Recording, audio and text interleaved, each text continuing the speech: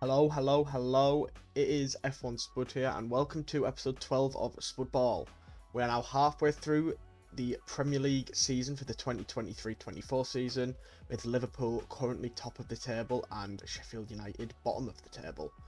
In today's video, we are going to be talking about who I think are the young player of the season so far, the manager of the season so far, and the player of the season so far. And I've tried to make this as neutral as possible. I've gone for a bit of a surprise pick for young player of the season that a lot of people won't recognise because he doesn't play for a big club and a top half side. But yeah, so this is I'm just gonna go through why I think this player or manager should be young player of the season, for example, so far.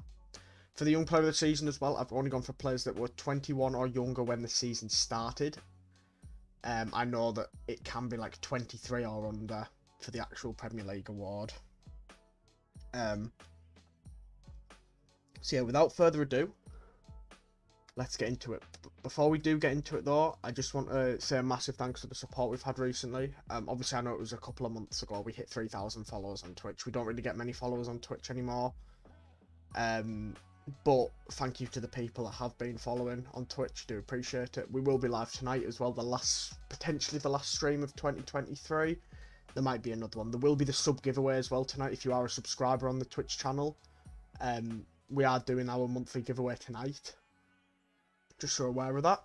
And also a massive thank you on the YouTube as well. We did hit 1,000 views on the Clementine Reunites with Lily after 8 years Walking Dead video. Massive thank you for the support there. In less than 3 weeks as well, we hit that. So obviously if you do watch the videos, please drop a subscription. I would really appreciate it. And drop a follow on the Twitch as well. It is free for both of them. And it is really appreciated. So, moving on. My young player of the season so far is Jarrad Branthwaite from Everton. Now I know that that's going to be a bit of a surprising one for a lot of people. But I'm very surprised with how good Jarrad Branthwaite has been for Everton since he was recalled from since his loan expired at PSV Eindhoven, which had a very good season in the Netherlands.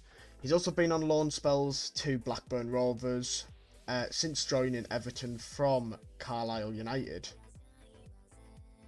But the young centre-half has had a really, really good season in an Everton side that has only conceded 25 goals in 19 games. They are a lot more defensively solid than previous seasons.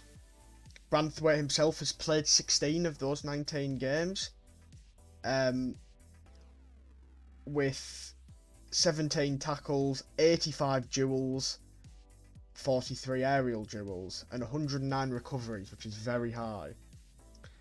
The young centre-half plays alongside James Tarkowski, who is a more senior player, but is also a very good centre-half. And with Jordan Pickford in goal, they are not conceding as much as previous seasons. And obviously they were hit with that 10-point deduction, which is why they are not in the top half. Otherwise they would be, if I'm right in saying, I think they would be 10th if they hadn't had that points deduction. But Jarrad Branthwaite, compared to Conor Cody and Michael Keane, has been a huge addition to Sean Dyche's side this season. And definitely a centre-back that a lot of people should be keeping their eye on, especially Gareth Southgate, because I personally think that he's been better than Levi Colwill this season. And I think Jarrad Branthwaite should be sneaking towards the England senior side rather than just the under-21s. One of his more memorable performances, in my opinion, I think was against West Ham United in the Premier League, where they won 1-0 at the London Stadium. And he had a really, really good game, where he made 7 recoveries, 10 clearances, and won 75% of his aerial duels. So, that's why I've gone for Branthwaite. There's other options. I know a lot of people will probably go for Cole Palmer, but the reason I didn't go for Cole Palmer was just because the amount of goals and assists he had, which weren't penalties. You know, a lot of his goals have been penalties. He has been a good signing for Chelsea, I won't deny that, but I just wanted to go for someone a bit different in this instance. So yeah, that's why I've gone for Branthwaite. Moving on to the manager of the season, I think a lot of people will have the same manager. I've gone for Unai Emery. I really wanted to go for Jurgen Klopp because Liverpool are top with a brand new midfield. I can't believe Liverpool are top with a brand new midfield. A full rebuild, obviously. Ryan Gravenberch, Alexis McAllister, Dominic Szoboszlai and Wataru Endo. Which they've all had good games, they've all had bad games. But it is their first seasons in Liverpool colours, and apart from McAllister, it's their first seasons in the Premier League, so they're going to have to get used to English football. Obviously, Wataru Endo has been pretty good, especially in recent weeks, but he's going to the Asia Cup after the game against Newcastle. Obviously, Postecoglou has had a really good season so far under Spurs. Some brilliant attacking football, which they didn't see under Mourinho and Conte. Even losing Harry Kane hasn't really affected them much. You know, Son has been a huge player again for them after a poor season last time out. Richarlison's starting to find his feet. Dejan Kulusevski's really good. Maddison was doing really well before his injury, same as Van de Ven. Vicario's been one of the signs of the season. I hadn't really known much about him before the move. Arteta's also had a good season, there's no denying that. And even someone like David Moyes. But I have gone for Emery because nobody had Aston Villa being third.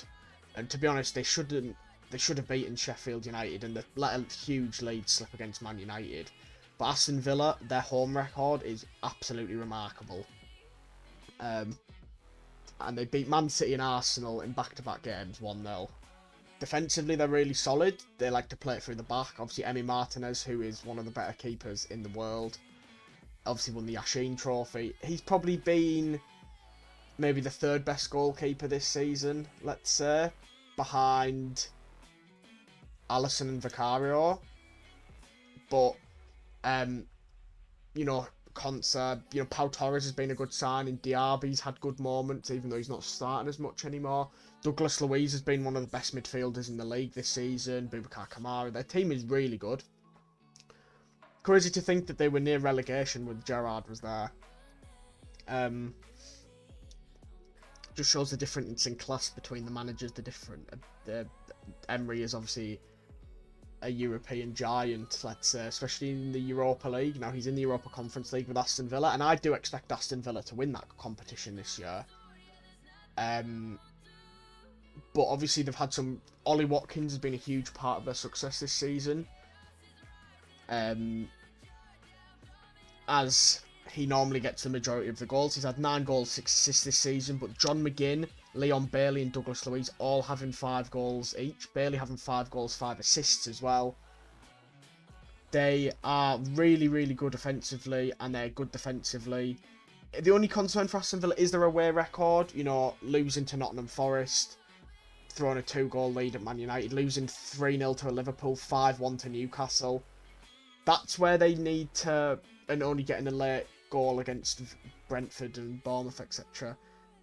I think if Aston Villa can get top 5 this season with the European coefficient, depending on how the rest of the English clubs do, they need to try and push back into the top 2 to get that 5th Champions League spot. If it's 5 Champions League spots that get given out, though, to the English League, I would not be surprised if it's Liverpool, Arsenal, Aston Villa, Man City and Spurs. To be honest. I know West Ham are around there as well. Even, you know, Man United are. And Brighton, Newcastle. But I think it'll just be the top 5 it is now, but in a different order. Anyway, enough about Emery. It's time for my player of the season. There's some people... There's going to be a lot of different options here. There'll be Salah, Haaland, Rice, Van Dijk, Alexander-Arnold, perhaps. I've gone for Van Dijk. Liverpool's captain.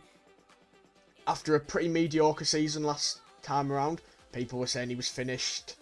You know, he's not the same as he was a few years ago. You know, Van Dijk is always in the comparisons with Vidic, Ferdinand, Terry, etc. company. Obviously, they play, Bar company. They all played a different type of football because nowadays it's about passing it around the back as well, which is another skill that you would have needed. But Van Dijk, for me, has been the best player in the Premier League this season, bar the red card against Newcastle. he has been an absolute rock for Liverpool. He has won the most aerial duels in the league and also has the most aerial duel success rate. He also has 2 assists and a goal next to him. His leadership skills are quality. He got man of the match last game against Burnley. I think he got man of the match against Sheffield United as well. He's just had a really, really good season, Van Dijk.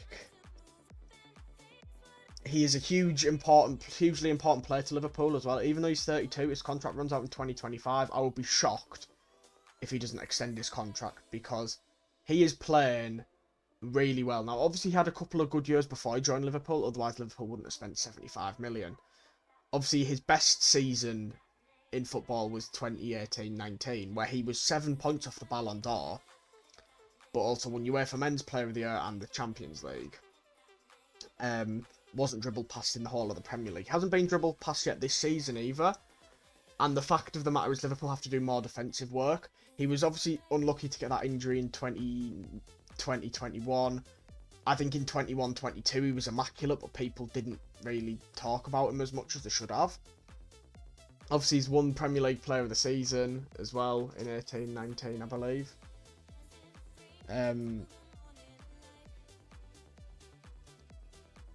He's a lot of the time you see him in like the World 11 as well. He won't be in it this year because it's based off last season, but he's making a claim to be there again. I think if you take out any player with the Liverpool team, the most important three are Alisson, Van Dijk, and Salah. And you've seen when Salah was suspended, sorry, not Salah, when Van Dijk was suspended, it was a bit more shaky. Obviously, it was Gomez and Matip or Kanate, Gomez, etc. Quansah, who's had a good season since coming into the team.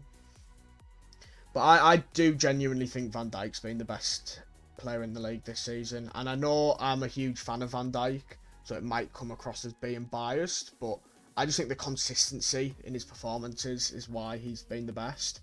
He's, his passing's brilliant.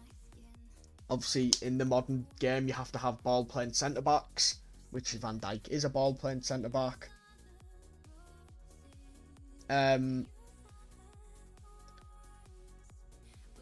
I remember even just like the first game of the season against Chelsea, Chelsea were probably the better team for most of the game, but Van Dijk was a huge factor into that game being a draw. But yeah, that is going to be it for this video. That's my opinion. Let me know in the comments below who you would go for as your young player of the season so far, player of the season so far, manager of the season so far. I am interested to know. I do think though one of the main reasons Liverpool are top of the table is because of Van Dijk though. Even with all the injuries that Liverpool have had, both the left backs, shoulder and collarbone injuries. Obviously, people forget about Thiago and Bajcetic. Obviously, Bajcetic, he's only like 19, so he's got ages. But yeah, I think I think the opinions and the facts that I've put in are fair for all three of the players. But yeah, let me know who you guys would go for down below. And thanks for watching and have a great rest of your day. And if you're watching as soon as I've uploaded this, I'll see you on Twitch tonight, hopefully. Thank you.